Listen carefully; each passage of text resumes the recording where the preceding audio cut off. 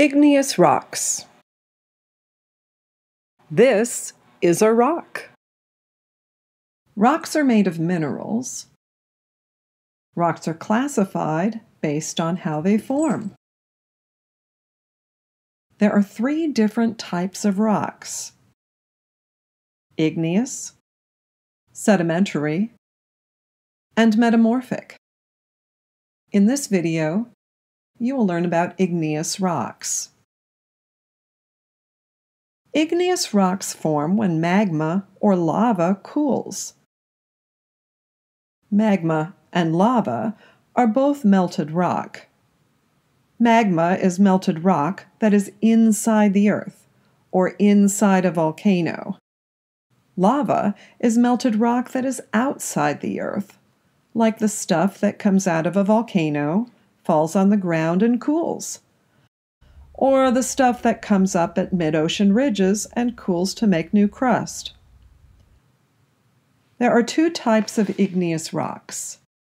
Intrusive igneous rocks form from magma. In other words, they form inside the earth. Think of inside the earth, intrusive.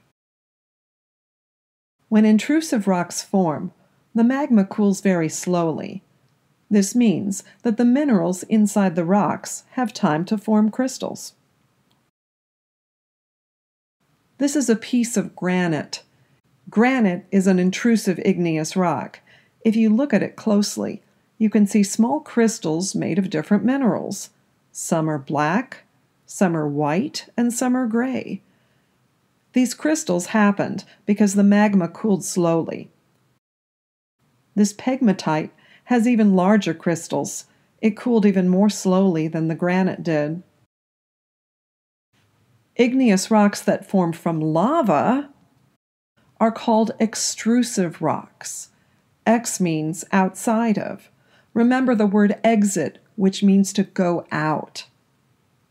When extrusive rocks form, the lava cools very quickly. It cools so quickly that the minerals in the rocks don't have time to form large crystals. Some extrusive rocks have very tiny crystals, and some have barely any crystals at all. For example, this piece of basalt has very tiny crystals. You might even need a magnifying glass to see them. This piece of obsidian, which is also called volcanic glass, has almost no crystals. Sometimes when extrusive igneous rocks form, air gets trapped inside them and bubbles form. This is an extrusive igneous rock called pumice. It has lots of tiny air bubbles in it. In fact, because of all the air bubbles, this rock can actually float in water. In summary, igneous rocks form from magma or lava.